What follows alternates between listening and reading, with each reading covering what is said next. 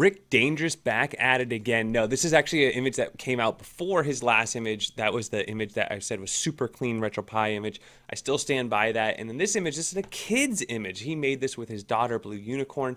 So Rick Dangerous in collaboration with his daughter, giving you a kids only image. So what does kids only mean? Well, all these games are, G-rated games, nothing, crazy. The splash screens when you boot up are like DuckTales, He-Man, all kinds of different, nostalgic cartoons and things like that. And then a lot of this is built to the thing of where hopefully a kid can't break it as well. So let's see what some of the last games. So Bomberman, KOA the Kangaroo, Nickelodeon Rugrats, Mickey's Wild Adventure, World of Illusion. You're also going to notice that these systems are not very advanced. I think the highest system is Dreamcast, so no Sega Saturn. Well, you did install Nintendo 64, and then no like Amiga or Commodore 64. So pretty much the majority of the games will run just fine on an Xbox 360 controller or something like that.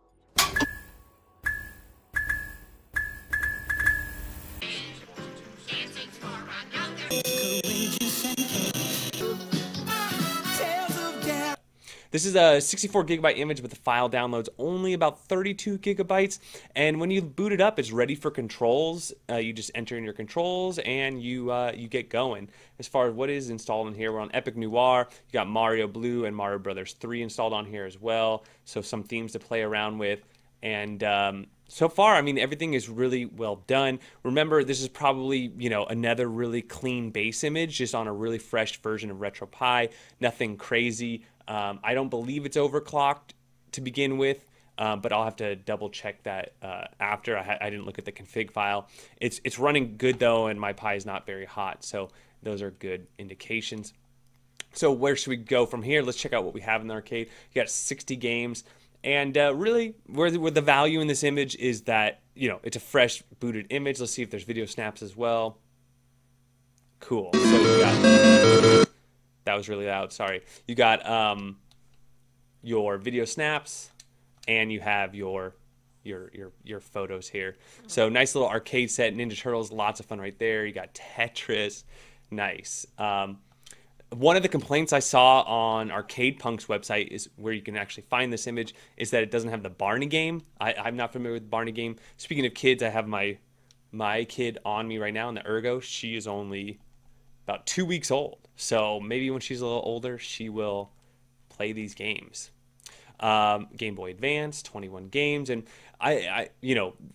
he does a really good job of the resolutions and things. This runs really, really well. So you got the bezels, you got the resolution. So for the Game Boy Advance, you don't have the high resolution. You have the standard resolution. It looks really good. Sega Master System, Mega Drive, what do we got here? So lots of SNES and Genesis. There were so many cool games, both Mickey and Donald Duck, James Pond, Micro Machines, such a good racing game. Really, really, really fun racing games. The whole Micro Machines franchise, in my opinion, was really cool. Tiny Toons Adventure, lots and lots of cartoons. Nintendo 64, so Diddy Kong Racing, Donkey Kong, Kirby, Mario Kart, Micro Machines again, really cool. Snowboard Kids, Super Mario, Super Smash Bros. So nice, a nice, even collection there. NES, hopefully we see, Chip and Dale. We see some more Kirby, Excite Bike, Mario Bros, Teenage Mutant Ninja Turtles. Did I see, what was I looking for? What was the game I was looking at in Nintendo 64? Kirby. No Kirby, huh, for NES? I guess that's a pretty tough game, yeah. Oh, no, he has a Kirby's Adventure. That'd be a pretty tough game. I think his kids got to be pretty coordinated to figure that one out. PlayStation, 40 games. Okay, Ape Escape, again, a kind of a harder game. Some of the games, but I guess when you say kids, it's like, that's a very wide range. But I think with the Barney game, a lot of people were saying, it's basically an autoplay game. So you have things on the spectrum all the way from Barney and then all the way up to, more of a adventure game, maybe like Donkey Kong, like this. You'd really have to be pretty advanced to get through some of those levels, especially considering you only get 2 lives. Maybe that would be kind of cool, is to have all the cheat codes, ready. That would be kind of fun, right? Because if you do the infinite lives on a lot of these games, then they all become kid game, right?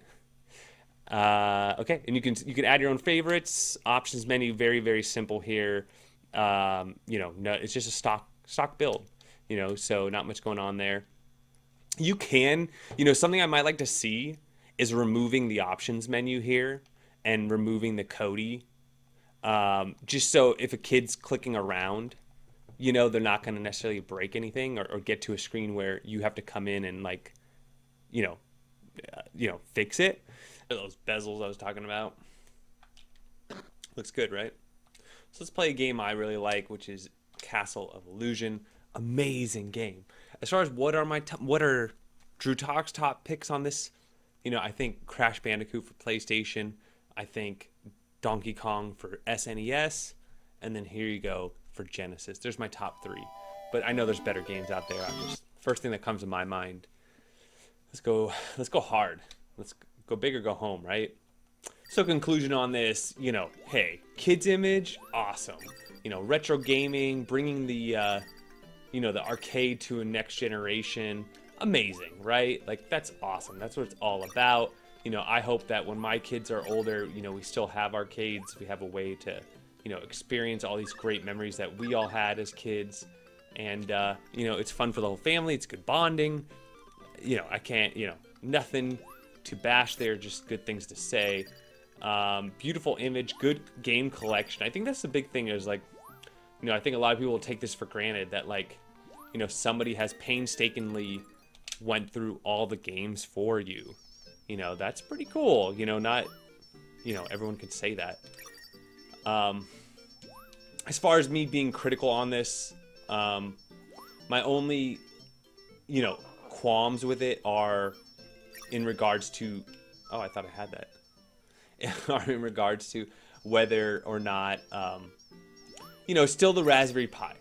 And the Raspberry Pi, as much as I would love it to be a plug-and-play system, it's just not in many ways.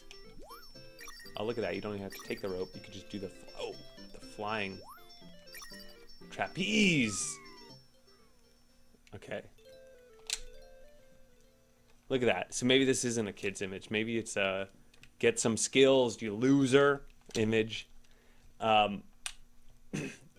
So Rick D and Blue Unicorn, groovy, love it, really digging it. It's a small download. There's gonna be games on it. If you like, bottom line, for $100 by the time you buy the Raspberry Pi 4 and the controller and everything else, and a 64 gigabyte SD card, for $100, as far as trying to get your kids into retro games, you know, this is a good starting package, and you know, I'm digging it.